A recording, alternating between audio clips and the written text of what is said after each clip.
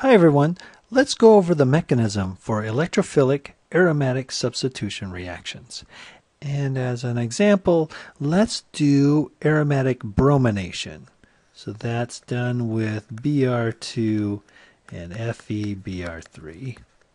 And what happens is we get a substitution reaction where one of the hydrogens on the ring is substituted with the bromine. That's the overall reaction. Let's run through the mechanism. Now on my exams, the first step will be optional. And you should at least realize what that is. That's the creation of the electrophile. And simply speaking, just look at what new set of atoms shows up on the ring. Whatever gets substituted, that actually is your electrophile. And in this class, all the electrophiles for electrophilic aromatic substitution reactions will be cations. And so that's what you need to know for the exam, is the first step creates Br+, the brominium ion. And if you want to know how it forms, well, take your reagents, Br2 and FeBr3, and turns out that iron bromide is a Lewis acid, which means it's an electron pair acceptor. And what it'll do is accept one of the lone pairs from one of the bromine atoms, and it'll break the bromine-bromine bond. And so you'll get FeBr4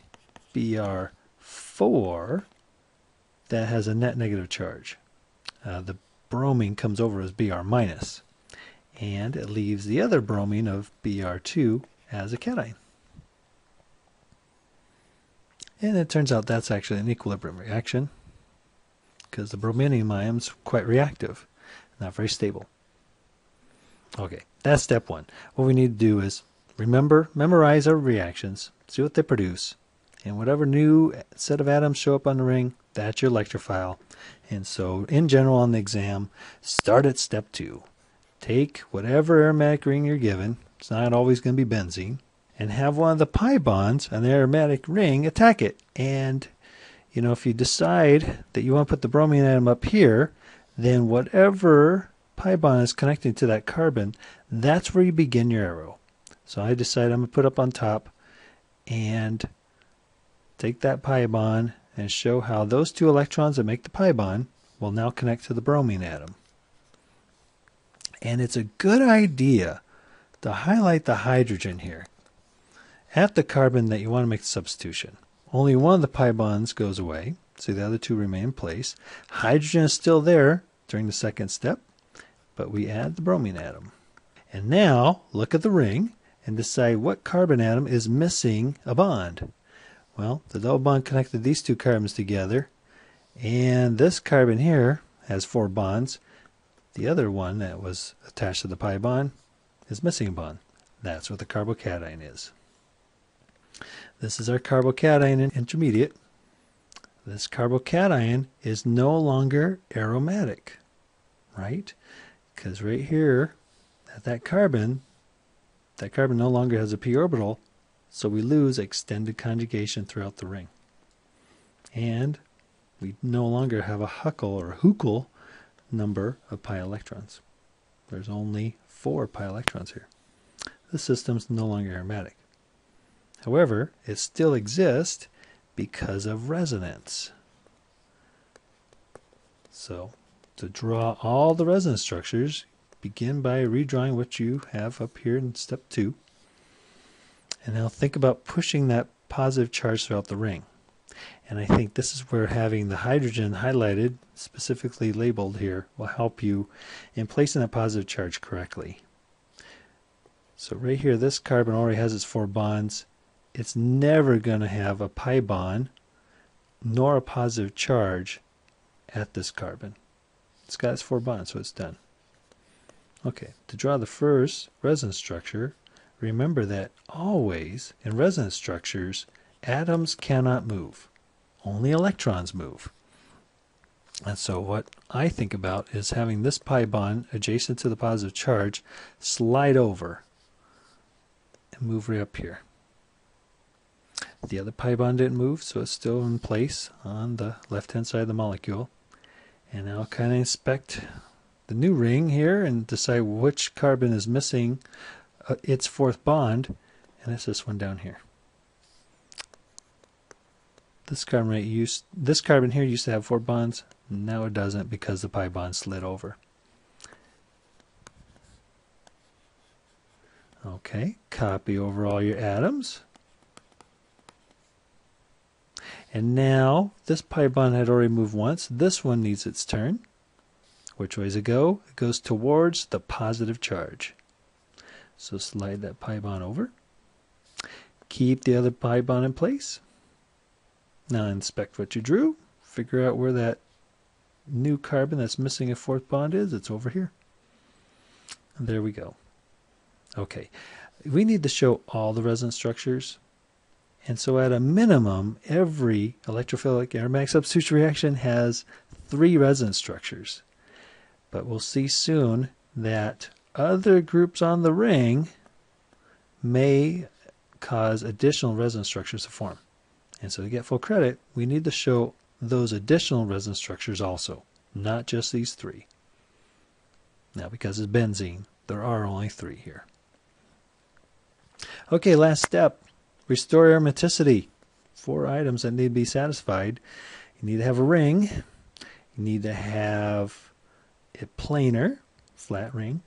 And let's see, you have to have extended conjugation, p orbital on every atom in that ring. And finally, you have to have a Huckel number of pi electrons. Okay, the biggest problem here is this carbon over on that one of these intermediates, and you get to pick any of those. With curved arrows, you can change any one of those resonance structures back to an aromatic ring. Students oftentimes like to pick the first one. It's what they started with back here in step 2.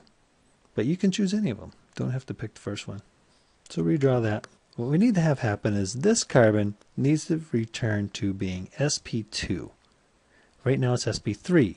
It has 4 single bonds. To do that, we need to get rid of this hydrogen.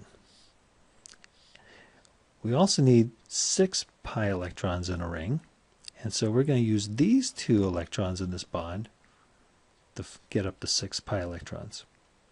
So that means this hydrogen has to be removed as H+, so it can leave behind those electrons.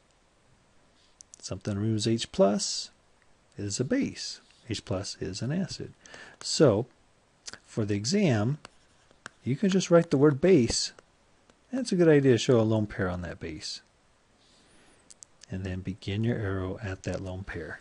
And just draw it over to say, hey, the lone pair is now going to become a bond to this hydrogen. These bonding electrons here that used to connect the hydrogen to the ring are going to fall back and form the new 3rd pi bond and restore aromaticity. So the hydrogen's gone, bromine remains. Those 2 pi electrons, those 2 pi bonds are still there, and then we have a new pi bond.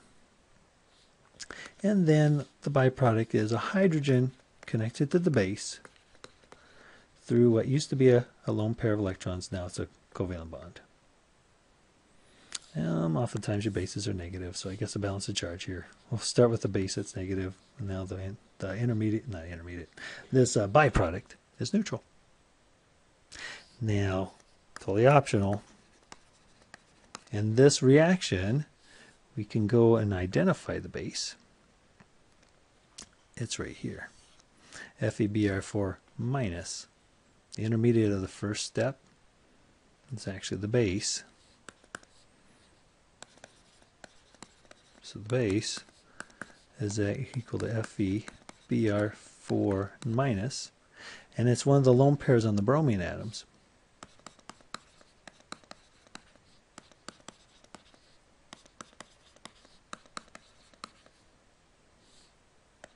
Let's pick one of these. It's one of these lone pairs that grabs that H+.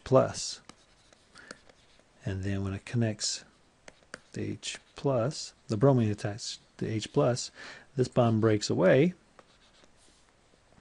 and you get back FeBr3.